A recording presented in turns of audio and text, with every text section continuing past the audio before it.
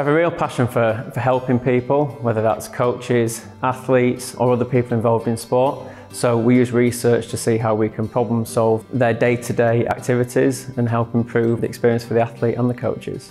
So our research looks at how we maximise performance safely, progressively, but also then reduce the risk of injuries, which can have both short-term impact on athletes, but also longer-term when they retire as well.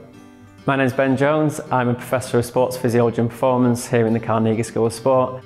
I'm really fortunate to work in rugby, and that's where our research is. It's a contact sport, it has a high number of collisions, so for us it is around reducing concussion, improving tackle technique, reducing injuries, which are inherent risks to rugby in any contact sport.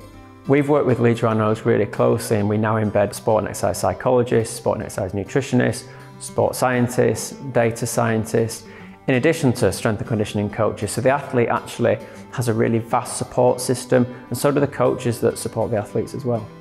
The two extremes around the unknown of sports performance are injury and winning. In effect, at the end of the year, only one team can win. And whilst that's fantastic for that team, it's important then that we also recognise around what the other athletes and the other teams did well to then build on that as well. We need to put things in place to make sure that we support athletes and coaches in doing what they do best to win, but equally that when they don't win, we still identify the strengths and we can then build on them going forwards. Athletes are under immense pressure to perform week on week.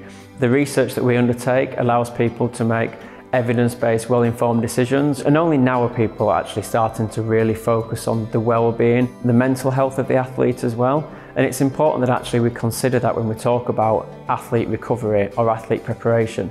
Every athlete probably got into sport because they enjoyed it.